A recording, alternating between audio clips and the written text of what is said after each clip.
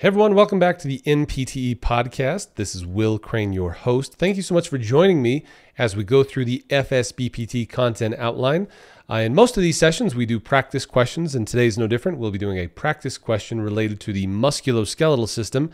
As you know, as we go through the NPTE podcast, we go through the content outline, and this as you know, and we've talked about this many times now, but the content outline describes the number of questions that are represented in each of the sections, and we follow that as a part of our outline, and not only in our courses, but also throughout the podcast. And so today, we'll be talking about the musculoskeletal system.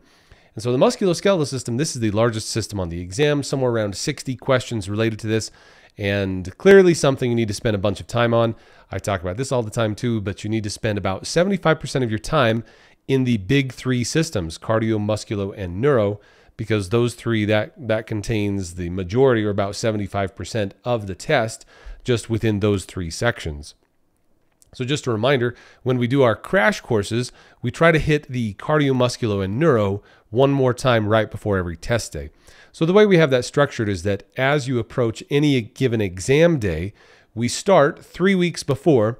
So for instance, if you were to start, almost always, the PT exam, the NPTE, is held in the third or fourth week, almost always the fourth week of the month. So either January, April, July, or October, typically near the end of the month. And so 3 weeks prior, we start our crash course. This is where we go through cardio, musculo, and neuro one more time, just to help make sure you've got the 75% of the test solid in your mind and ready to go. And so the way this is structured is that we go through each of the main body area or body systems, these main body systems, but the content areas, including examination, differential diagnosis, prognosis, intervention, and then intervention. We go through each of these and then cap that off with practice questions each week so that you can apply what you've learned to make sure that you are really solid in what you're about on test day.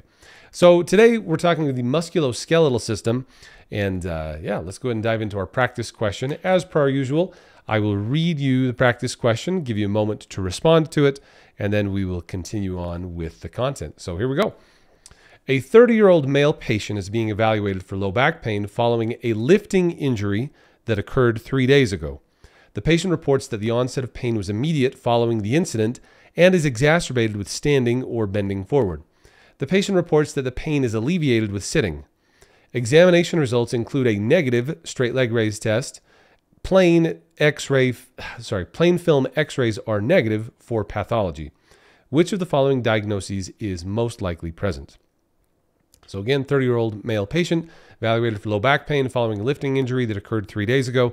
The patient reports that the onset of pain was immediate following the incident and is exacerbated with standing or bending forward. The patient reports that the pain is alleviated with sitting. Examination results include a negative straight leg raise test, and plain film x-rays are negative for pathology. Which of the following diagnoses is most likely present? 1. Herniated nucleus pulposus. 2. Lumbar muscle strain. 3. Osteoarthritis. 4. Spondylolisthesis.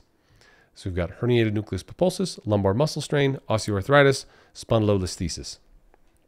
All right, and the correct answer, as you can probably guess here, is, and not even just guess, you can ascertain from the information in the question, is the lumbar muscle strain. So we have the history, so that lines up nicely. We have a lifting injury where you had pain that was onset immediately following the injury, so a very acute pain onset. We don't have any description of any neurological symptoms, so that would be characteristic of a herniated nucleus pulposus. The other thing that's interesting here is that the pain is exacerbated both with standing and with bending forward. This is because as you stand in the full upright posture, you are activating your back extensors, and as you lean forward or bend forward, you are stretching the back extensors, and so therefore you can see how a strained muscle would be upset with activation or with stretching. So therefore, the correct answer here is that lumbar muscle strain. The other options, a herniated nucleus pulposus, although you may see something, possibly x-ray, it's most likely you'd have to have an MRI to be able to truly visualize the herniated nucleus pulposus. And with a herniated nucleus pulposus, it's likely you'd have a positive straight leg raise test, meaning that you would reproduce the neurological symptoms downstream from the herniated disc impinging on the nerve roots. And then osteoarthritis and spondylolisthesis, both of these are bony abnormalities, likely to show up on X-ray. But the other thing about osteoarthritis and spondylolisthesis is typically these are not acute onset diagnoses. We'll say that. Osteoarthritis would occur certainly over time, and then the spondylolisthesis, usually you have some type of fracture or incident of the pars intra-articularis, then you can eventually get slippage of the lumbar vertebral bodies as they slip anteriorly. In any case, typically there's more of a history to that. Plus, you'd likely, with spondylolisthesis, likely also have neurological symptoms, especially if you were pinching on any of the nerve roots in the lumbar spine.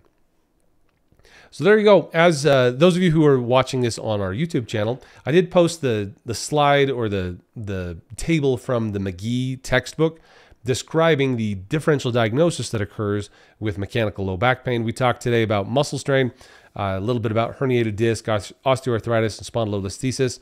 Of note would be spinal stenosis. This would be degenerative disc disease, where the disc is being lost and you'd start to get stenosis or compression of the intervertebral foramina. That would be a case where you would have positive X-ray and positive straight leg raise test.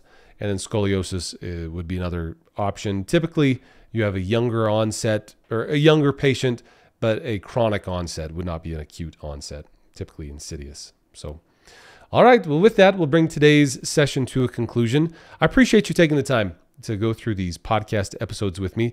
I would encourage you to leave us a 5-star review. Check us out wherever you find us on any of your podcasts. You can find our YouTube channel, as well as ptfinalexam.com, where you can find out all about our latest course offerings, any of our free stuff. We're always giving away free courses and free things. So check us out over there. Be sure to sign up for our email list, and we'll get you the best outcomes and really try to make this the best experience possible. I know I was just at CSM, and we were had some giveaways there at the booth. So be sure to stop by. If you ever go to combined sections meeting, you can stop by and see us. But at that point, I was giving away some practice questions, and I would tease the students and say, that I act like this is a good thing, but it's really kind of a pain taking you through these questions. And we decided that it's not the questions you want, it's the questions you need. I'm trying to do my best Batman voice there. But in any case, I'll see you all in the next episode. Take care of yourselves. Catch you later. Will Crane fist bumps all around. Talk to you soon.